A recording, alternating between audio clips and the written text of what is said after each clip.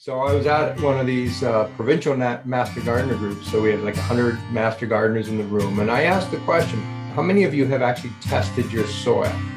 It was like 2 hands go up. Okay. So we tell everyone to test their soil, but we don't do it ourselves.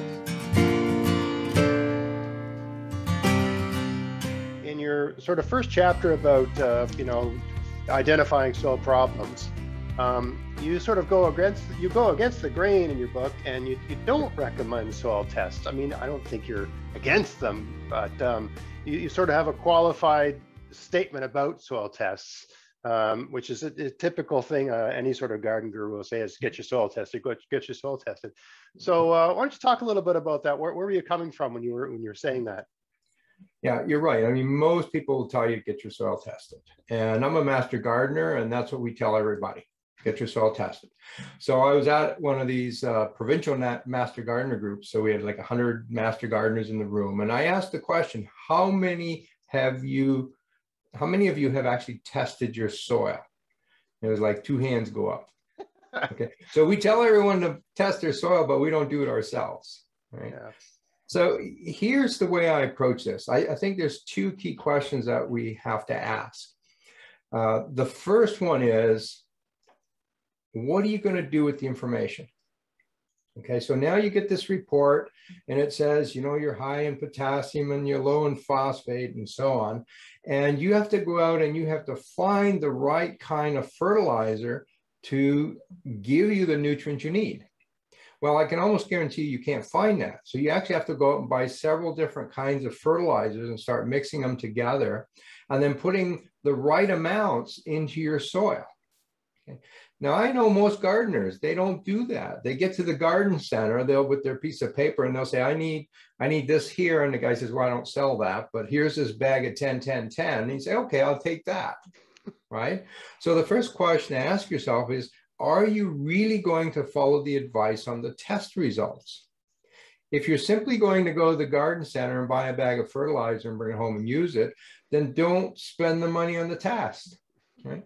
The other thing is, if you're going to go and buy some manure and some compost, that doesn't do it either. That's not going to match your test. So those are good things to do. I'm not against doing those things, but then skip the test because you're not really following it. Right. And I don't meet a lot of gardeners who could actually figure out which fertilizers to buy to meet that test. So that's the first problem I have. The second problem I have is that the one nutrient that we know is most likely deficient in our garden is nitrogen. Okay, if anything's deficient, it's nitrogen. In fact, gardeners can pretty much assume that nitrogen is too low. Soil tests don't measure nitrogen. Okay, so the thing you need to know most, you will not be told by a soil test. I didn't know that. So why don't they do that? Just because it's so mobile, it's so transitive sort of thing? Yeah, nitrogen changes really quickly, right? So on Monday, I go out and get my soil and I take it down to the lab. Tuesday, it rains. Well, a week from now, I get my results. It's completely different, right? Nitrogen changes on a daily, hourly basis. So agriculture does test for nitrogen, but they go and they take their sample and they freeze it and they keep it frozen, take the lab frozen, and then it goes through a special process, which costs a lot more money. Gardeners don't do that. So for the average test, you will not get your nitrogen value, which means you don't know how much nitrogen to put on your soil, but you do know that's the one that your garden probably needs. So now what do you do when you go to the garden center to buy fertilizer? How much nitrogen do you buy? How much do you put on your garden? You have no idea. Well, if that's the most important part, I mean, the soil test is kind of missing the boat, right?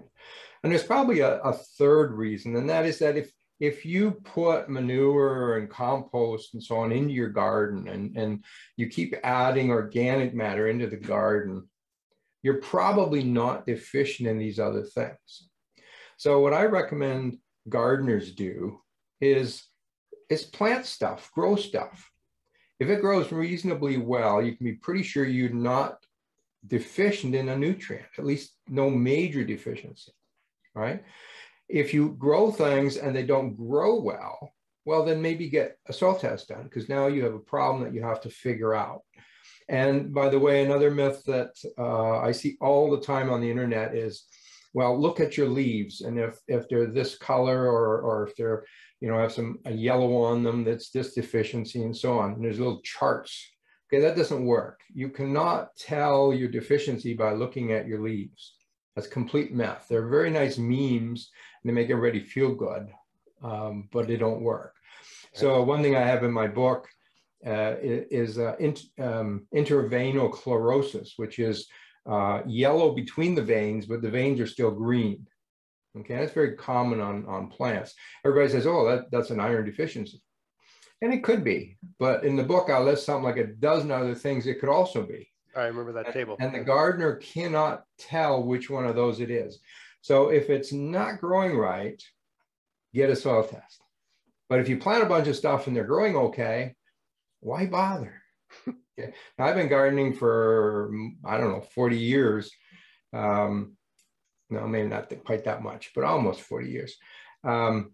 I've never got a soil test done till about 5 years ago, and I did it mostly to make a video because I wanted to see what the results were. Right. So yes. All those time, I never used the soil test. My parents never used the soil test. We just grow stuff. Yeah, yeah. There was another thing you said too in the chapter about, you know, sometimes the test is relative to what you're trying to grow.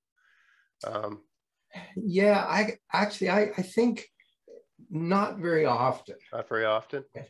So we do have a pH of soil, and we have plants that need acidic soil.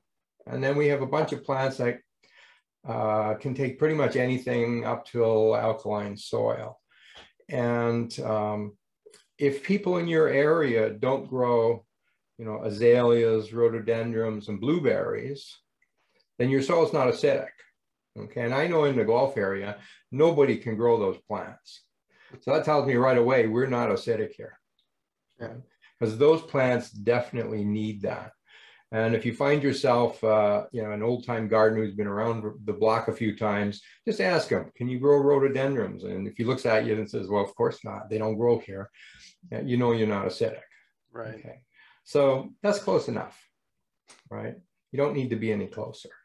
So now the other thing that's promoted a lot is these home test kits that you get from nurseries. Yes. And I made a couple of videos comparing them to the lab tests, and that's why I got my soil tested. And quite honestly, the accuracy is pretty bad on those. Really? And they're cheap, very inexpensive, but the results aren't very reliable. Okay, so I don't recommend those kits. If you do care and want to know the results, get a proper lab to do the analysis. Right. It's going to cost you, in Canada, it's going to cost you $30, $40. In the US, probably $15. But if you need the results, then get a proper lab test done.